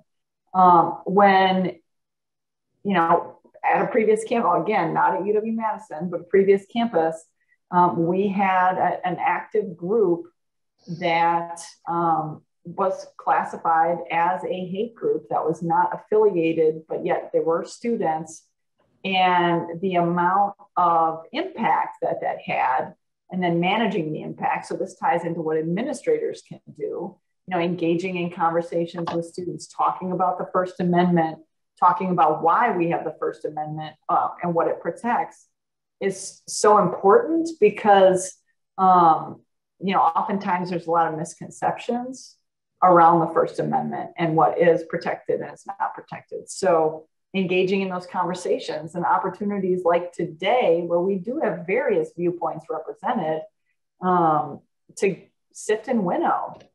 And we want students, when students come to campus, they have a lived experience prior to getting to campus. And then we want them to explore, we want them to engage, we want them to be exposed to views that challenge their views, and to figure out what their views are and how they got to that, and find the story. And so that's one of our goals in higher education. So I appreciate the opportunity to respond to that. Thanks, Dr. Olstad. We've got a question here about how we might encourage creative ways of engaging in protest, and specifically protests against hateful speech. The questioner gives the example of Fred Phelps, someone who was engaging in especially noxious and hateful speech towards LGBTQ plus people. And the example is, we encourage folks to pledge money, perhaps tied to every minute Phelps spoke, with the funds raised going to LGBTQIA organizations. That's one example. Can you give some advice, any of you, to those who are interested in, I guess you might say, alternatives to disinvitation? If students really want to make their opposition known in a way that will not serve the provocateur's ends, what's the best way of doing that? Ooh, can I jump in just real quick? Google what happened when Fred Phelps went to Comic-Con in San Diego in maybe 2012. It was the best counter protest you've ever seen in your life. A bunch of nerds got together and they just made them look. It was peaceful, and it made them look so incredibly silly. There, people standing next to Fred Phelps dressed like Bender with a sign saying "Kill all humans." They just made them look ridiculous. So a lot of these more creative attempts, they're much more effective. The one thing I loved was there was a white nationalist march somewhere, and these guys showed up dressed like Dr. Seuss with tubas and stuff, and they played this very sad Flight of the Valkyries after them, just making them look absolutely ridiculous. So much more effective at undermining what they're trying to say than violence, for example. Right. I think Suzanne and Robert and Christina all have comments in that order, and you too, Carlos. So everybody, Suzanne, you first. I'll keep it quick. Yeah, I devote actually a whole chapter in my book to protesting without silencing, because I think it's extremely important that people understand the dangers of the heckler's veto and why, we should, no matter the level of our conviction, we should not arrogate to ourselves the power to silence another, because if that stands, we may be the next ones who are silenced. And so there are all kinds of examples of, at Harvard, sort of the draping of white banners when Betsy DeVos was speaking, quietly allowing her to go on with her remarks, but creating this powerful visual. There's a walkout in an incident when Mike Pence was giving a commencement speech, and that video sort of ended up going viral because they did it in such an orderly way that, there was just a certain discipline to it that illustrated this powerful sense of conviction. So I basically agree with Greg. There are all kinds of creative ways of doing this, and I think it's extremely important to educate people in those techniques and to explain to them, why it is when you're engaging, for example, ahead of an objectionable speech, what the options are for students who want to be seen and heard, but not crossing that line of silencing someone else. Robert, and then Christina and Carlos. I'm all in favor of creative protest and creative forms of counter speech, but I just want to register a slight dissenting thought. I kind of squirm at the idea of a bunch of grown-ups telling the kids, tutoring the kids on how to express their political discontent. I think it's really, it's just that's an aesthetic objection as much as anything. I think it's important that we don't too quickly fall into the habit of imagining that students who adopt potentially counterproductive methods of protest end up stymieing their own political aims, that they're just benighted, that they're just foolish, right? Sometimes the dysfunctionality that's involved in those counterproductive forms of protest is a symptom of a real deep political disconnect between those constituencies and the communities that they're part of. And I think we need to be a little bit more inclined to, at that moment of dysfunctionality, be humble and listen rather than say, you idiots, you're doing it the wrong way. Dr. Olstad. Yeah, so I've seen students do a lot of different things to show up in creative ways to counter protest throughout my career. A lot of them are around this, social media gives us ability to mobilize really quickly. And so if there's an event where it's a pop-up protest, nobody knew it was going to happen. This happened at a previous institution I was at where, a small organization not affiliated with the university was yelling really hateful things at students, really racist, homophobic, sexist things at students. And so students turned to social media, and they ended up, there was 8 people that were in a protest, and then all of a sudden there was 600 students around the 8 people, and they were engaging in a counter protest as well. And so it was just a really powerful visual of how our students can mobilize really quickly to get a message out and to stand up to engage in counter speech with speech that they do not agree with. So I've seen that happen. I love the donation campaigns that I've seen happen to really direct funds to an event that is of interest or passion of our students.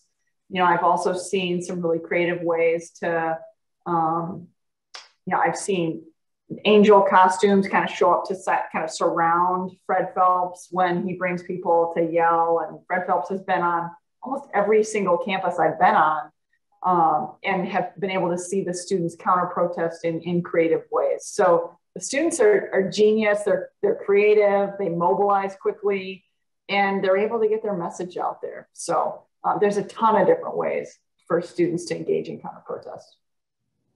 Dr. Cortés. Yeah, I get to play the age card now at age 87, so I'm going to play it. I was actually picketed by Fred Phelps, Greg, and I was giving a diversity workshop in Topeka, Kansas, and there came Fred Phelps outside picketing me, and I went outside, invited him in to talk to my diversity workshop, and he wouldn't come in. He would rather stay outside, and that was that. And I actually took the workshop out and walked up to him and handed him and said, here is my workshop, say something. And it drew silence. That's all I can say. And we went back in and continued the workshop. But I want to throw in one other thing on this, of one of the oversold ideas that gets in the way of the conversations: more speech. I believe in more speech. I think it's an oversold idea. More speech on diversity has been happening since the late 60s. Are you going to tell me in 2021 we have less hate than we had in the 1960s? More speech does not work against hate. More speech helps to build understanding. It can also build more misunderstanding. There's absolutely no evidence that shows the great God, more speech, is the all-purpose defeater of injustice. And that's why so many people in the diversity circuits just close their ears when they hear someone coming on about more speech.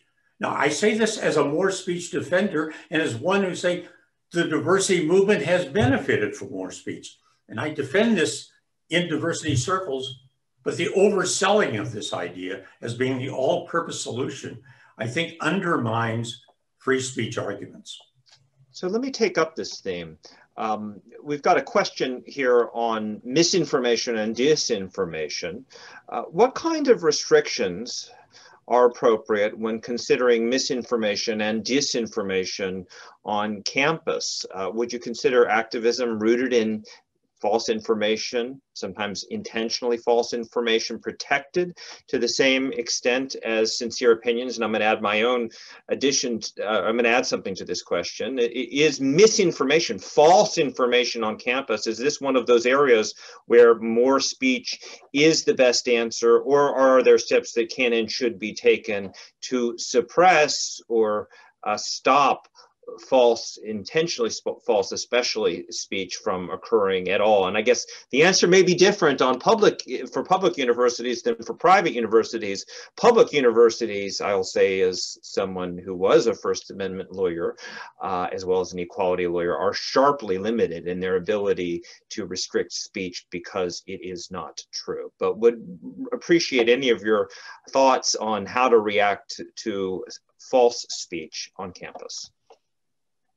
I'm happy to. Go ahead, Suzanne. We actually do a lot of work at Penn America on disinformation, and overwhelmingly disinformation is protected by the First Amendment. You're allowed to lie. The parameters of our political speech are very broad-ranging. There are all kinds of negative ads that skate the edge and don't cross over into the narrow categories of speech that is accepted from the First Amendment, things like defamation or libel. And so a lot of our emphasis in our work is on essentially inoculating people against the threat of disinformation through education and awareness, and how to spot disinformation, how to avoid being a vector, how to talk to your friends and family about disinformation. And I think that's a useful strategy for universities to consider. I mean, obviously it depends what the disinformation is about and whether it's a subject that you would appropriately and normally be engaging in, on. Obviously a major battleground right now is COVID and health-related disinformation. I think that's an area where, you know, the university can be a source of credible information. We've seen some interesting developments on social media over the last year in terms of much more aggressive elevation of credible sources of information. I'm sure people have seen this on Twitter or Facebook. If you search under COVID or hydroxychloroquine, you know, what pops up is the WHO and the CDC, and they really, you know, do a lot to try to suppress harmful disinformation. They've taken some of it down, but some of it stays up if it's not seen as, you know, potentially causing imminent harm. And so, you know, I think that's one sort of model perhaps to look to, but ultimately, I think we're not going to be able to stop disinformation at the source. So these sort of defenses, I think you should come out of certainly, you know, ideally elementary school, middle school, high school, but certainly college, being very well girded against the threat of disinformation and well informed about how to avoid stepping into it. Other thoughts on responses to misinformation and disinformation? I'm actually more afraid of the cure for disinformation, to be honest. I think when people mention disinformation and they have any concept in their head that it's easily fixed, I think they're not thinking about it thoughtfully enough.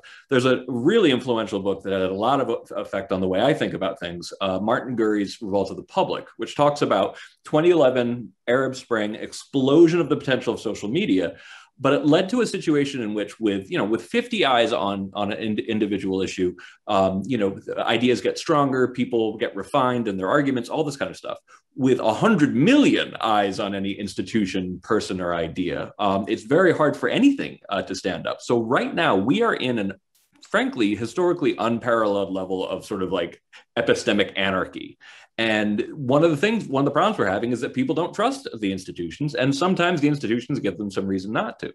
So I think that Suzanne is right that under the current circumstance, the only thing we can do is inoculate people, get them ready to spot some of this stuff, because you're right, you can't get at the source. I do sometimes wonder if something like Twitter, though, that had no anonymity, where it was tied to your Facebook account, where basically you knew it was a person, not a bot on the other side of it, and you had to live with what you actually post, might be better. But then again, anonymity, makes some sense if you're trying to say controversial stuff. So basically, if anybody tells you there's an easy solution to misinformation, they probably think they know people who know it all, and honestly, nobody really does. Let me go to another audience question. Universities are sites of perpetual learning, but the transient nature of student populations sometimes undermines efforts to build competency in First Amendment principle. Every year, thousands, if not tens of thousands of students leave and thousands more arrive. For many, especially first generation students, for example, free speech principles may be new to them, non-intuitive. This can result in a vicious cycle where student expectations about university responses to controversial ideas differ from what some of us at least believe to be required by First Amendment principles, and every successive decision by the administration only widens the ideological and emotional gap between the aggrieved student population and the administration. How can, if such a cycle exists, how can we de-escalate it? And the questioner also thanks you all for your service on this panel. Anybody who wants to take this one on would welcome your responses. I'll jump in first. So one of my former colleagues from the University of Vermont, when I was up there, had mentioned that we have a set amount of time to engage with students, and just what this the person who asked the question is really getting at. Typically a 4-year cycle, maybe a 2-year window where students live on campus and are engaged in that learning environment. And that's why we have to keep doing the same things. Like we're in a cycle, because it's always new students coming in, students leaving. And so really, my colleague had talked about, it's like a parade, if you will. Like you get students and you have a set amount of time to engage, to teach about different principles, to sift and winnow, like we say here at Wisconsin. And then we launch our students into the world. And so this is like the challenge that every single campus is navigating, and how to create effective programs within a 4-year structure to help create citizens of the world. And I think we're doing a lot of things right here at Wisconsin, and there's some opportunities for improvement as well. So, but yeah, this is a challenge, and we look at it as a cycle, and that's why we have very specific first-year experience programming, and then throughout the years that our students are here at Wisconsin. It's a great question, though. Let me pose another question from the audience. Dr. Simpson described a conception of free speech based on Bentham and Mill. Are there other different philosophical conceptions of free speech that might provide a different lens through which to view the tension, including the tension between free speech and diversity that we've been talking about? While you're thinking about that, panel, the question also asks, if you mentioned the CLE code, would you please repeat it? And the CLE code was civics, CIVICS. I'll just say briefly on the first question, since you've given the code. You know, there are different theories and rationales. I mean, something I talk about quite a lot is, and I again devote a chapter and dare to speak to this, is, you know, why do we protect free speech in the first place? And the idea that it is a catalyst for truth, for sorting out fact from falsehood, for innovation, scientific progress, artistic creativity, that all of these things are enabled by an open environment for ideas. But you know, I think a second sort of insight that has become important for me in trying to understand how to reconcile these competing principles is, you know, if you have people who are, for any number of reasons, shut out of the conversation, who can't get a book contract, who can't start a career in journalism, who can't get an academic appointment, you know, by virtue of their race, their gender, their socioeconomic status, or any other barrier, that impoverishes this open marketplace for ideas. There are people who are missing, there are perspectives that are lacking, are occluded. And so I view the work of defending free speech as encompassing, you know, part and parcel of that is dismantling these barriers and making sure the campus is a place where everybody, you know, can come and be educated and feel secure enough to test out their ideas and to, you know, position themselves to go on and pursue their interests and have a career. So I actually see these themes and these imperatives as closely integrated in that way. And meanwhile, I have a very different idea of the value of free speech, and I mentioned it before, but I call it the lab and the looking glass theory, which is grounded in the idea of humanism, that essentially our endeavor is to go about the difficult business of knowing ourselves as we are. And I do think that one thing that always stuck with me is my mentor, Harvey Silverglate, said at one point, I want to know who the Nazis are in the room, so I know who not to turn my back on. And what this made me realize is that you're not safer for knowing less about the world in which you live. You're not safer for not knowing what people really think. And when people only talk to people they agree with, they tend to get more radicalized in that direction. So my my defense of free speech is simple, but it's expansive.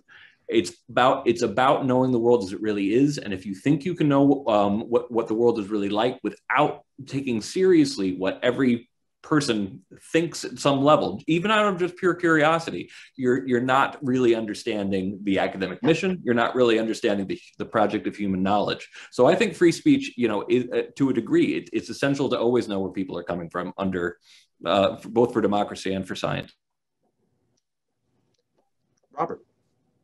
Yeah, so the questioner was particularly interested in whether, if we adopt a different understanding of the sort of normative foundations of free speech, whether things then look different at the point where we come to think about the relationship between free speech and inclusion and diversity. And I actually think the answer to that question is that whichever kind of normative themes you emphasize when you're talking about the justification of free speech, the relationship between free speech and inclusion and diversity, I actually think ends up looking similar, right? So the three main themes you get in the sort of the history of free speech theory are the stuff about truth and understanding that I was talking about, that's sort of grounded in Mill.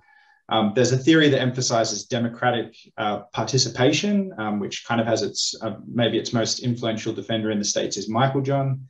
And then there's a theory that emphasizes individual autonomy. And I actually think under any of those theories, you can come up with compelling arguments for saying that there has to be a balance between sort of rigid protections for free speech and certain kinds of selective, moderate limitations on speech, insofar as if you have a totally unrestricted free speech regime, there is this risk that the capacity of people in marginalized communities to partake of the relevant goods is going to be affected. And this is just very similar to what Suzanne was saying. I think you get those same kinds of concerns coming into view, whether you're emphasizing democratic participation, whether you're emphasizing individual autonomy, or whether you're emphasizing truth-seeking. Now, there's a debate to be had under any of those themes about how exactly the balance is to be struck, but that there is a balance to be struck and that there's arguments to be made in both directions, I think ends up being the case, whichever kind of theory of free speech you go for. Let me pick up on your comment, Robert.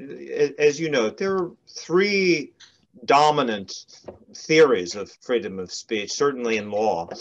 There are.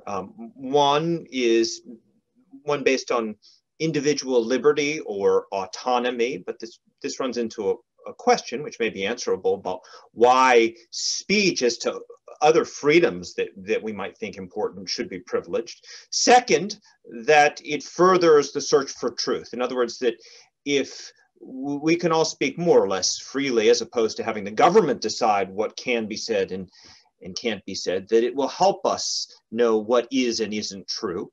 And third, democracy, that it furthers constitutional self-government. And again, if government is allowed to permit what can be said and what can't be said, it's going to censor speech that is critical of those who happen to be in power at the moment, and you can't run a democracy that way. And I do think it's fair to say that the democracy conception of speech is probably predominant, at least in constitutional law circles nowadays, and in many judicial opinions on freedom of speech. But isn't there a problem here? I mean, if freedom of speech is about truth and democracy, boy, it doesn't seem to be working very well in 2021 America, and probably many other countries as well. Does it? So a provocative question, and this is coming, I mind you, from somebody who believes deeply in these principles. Dr. Cortés, I see your hand up. Yeah, and by the way, Dan, what you just said connects with one of the questions that appeared in the chat room about civics education. And it was asked, don't we need more civics education? And do we need more free speech education? My response is this: since I have never seen a free speech regime, because I've never run into a place anywhere in the world where there is walk around free speech that is without consequences, without things happening to you that's going to cause you to restrain your speech later, without norms. It doesn't exist. And that in fact, if we're going to go say civics ought to be taught, which I think it's important, freedom of speech ought to be taught in the colleges and universities, which is important. It ought to be taught alongside the system of real world restraints on speech that are incumbent upon us to recognize. If not, we're involved in malpractice. We're actually teaching people about a freedom which in a walk around sense doesn't exist, which they get them into trouble if they try to access it. And I mentioned that in my paper about students being turned down for admission to college for using their free speech. Greg has intervened in some of these cases. Professors being taken out of classrooms. A bill of goods has been sold about free speech because it has not been combined with the real world teaching of restraints on speech, non-governmental restraints on speech. I write a whole section of my book on this. To go back to law and government, the First Amendment takes us away from a real world of speech restraints. All right. So I think the new kind of civics for the 21st century that we need. we've got just a few minutes left, so I'm going to invite the remainder of the panelists to either address the question I posed or for your closing remarks, keep it to a couple minutes each. Just say anything that you think needs to be said at this stage. We'll go around the horn. Greg, may I go to you next? Unmute. Sorry about that. I always mute when I'm not talking. Well, so just really simply, you know, we have seen a surge in students getting in trouble for what they say. Sometimes I think, you know, sometimes in things that sound like the cases we're talking about that have like that might be considered hate speech, but mostly not, overwhelmingly. And if you're a professor or a student who needs help, please contact us at thefire.org. We're happy to help. We have resources. We have lawyers. You know, please ask for help. We want to help defend your rights, and we have a great track record in doing that. That's it. Great. Thanks, Greg. Robert, you next. I guess I'd just say that to the extent that democracy and truth are in trouble, it's sort of idiosyncratic to think of any particular stance that one might take on free speech, either as a sort of an ethical principle or as a principle of law, as being responsible for that, because the kinds of problems that we're seeing for truth and democracy generalize across a whole range of different regimes and political cultures, right? Both sort of more libertarian cultures like the United States and much more kind of social democratic cultures in Northern Europe and, you know, in Asia and Africa and the Middle East. You know, the kinds of problems that we're witnessing are not to do with the civic culture or much less the civic education practices of any particular nation. It's to do with, you know, the relationship between citizens and their governments and the fact that every government is in hock to, you know, giant multinational corporate interests. I think that's the, I mean, yeah. So I just think it's the wrong diagnosis to say any particular stance on free speech is the source of the problem there.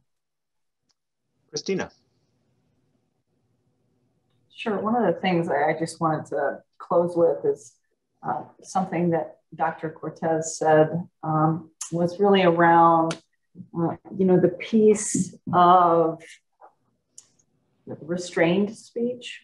And I'll give you an example. I'll give you a story. So, because we get a lot of people reaching out to us, providing a lot of different examples of things that have happened. We had a communication coming, again, from outside UW-Madison about a student who had posted a picture when they were in middle school and with a symbol in the background, and using this as an opportunity to engage in conversation, to talk about this, but then also to talk about that this image is out there, that someone is sending this to us. And, you know, the student is not connected with that symbol in any way, but, you know, the impact and implications of this. So we engage in often conversations with students about this. And, you know, when I was in college, if you took a picture, it would, you know, take what, a month to get back, it seemed like.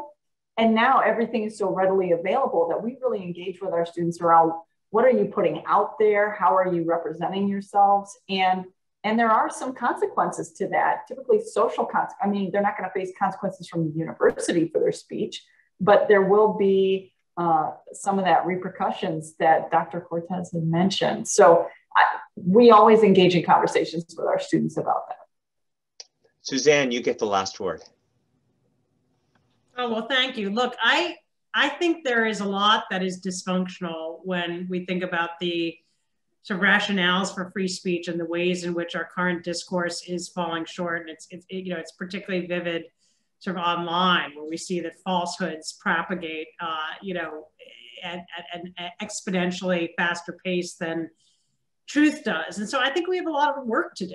And, you know, I think Carlos is right that we have to reconceive free speech. And, you know, I talk about this a lot in my book that, you know, goes well beyond the First Amendment. We cannot leave it up to the lawyers and the judges. So many of the threats to free speech that we're talking about today, you know, don't even implicate the First Amendment. And so it's really up to us as citizens to kind of renegotiate and navigate how we're going to live together, you know, in this changing society where we want to become more equal, more inclusive, but we also want to keep robust, open discourse. You know, I sort of agree speech has never really been entirely free, but there's a big difference between government infringements and intrusions and, you know, what we negotiate and adopt as a society, and taboos and self-restraint.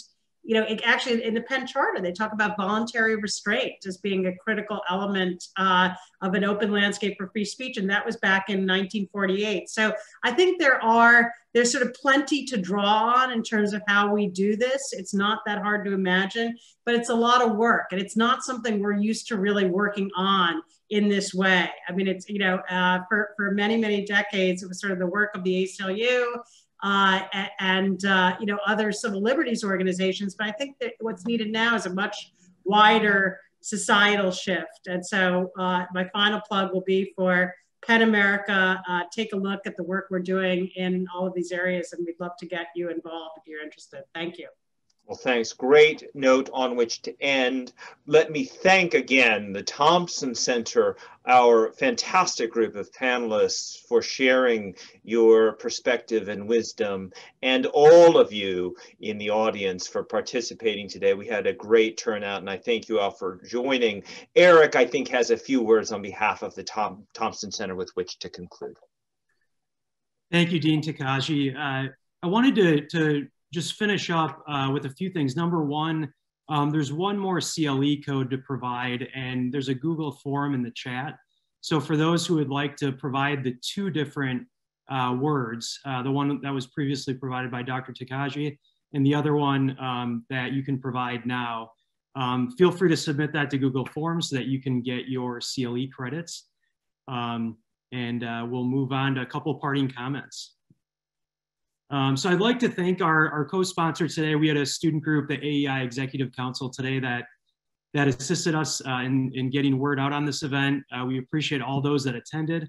I want to give a personal thank you on behalf of the Thompson Center to the audience, but also to all those that participated today, specifically moderator Dean Tokaji from the law school, Dean Olstad, Dean of Students at UW-Madison, Suzanne Nossel, Dr. Greg Lukianoff, Dr. Simpson, and then Dr. Cortés. And I'd like to make another note just about one comment provided by Dr. Simpson. I know he mentioned, I believe, Alexander Meiklejohn. Is that the right reference that you were making? Yeah, so it's great to hear that a former UW faculty member is remembered on these sorts of topics. There's a building on campus for the Integrated Liberal Studies program, and that is probably displayed outside the building there. So we appreciate that reference and his impact on this topic. So to close, we again thank you. We have an event next week on COVID apps. We encourage you to attend. It's next Friday, and you can find it on the events listing. I believe Tia will provide that in the Q&A segment that you can find. But you also can find it on our website under events. So thank you again for joining us, and have a good day.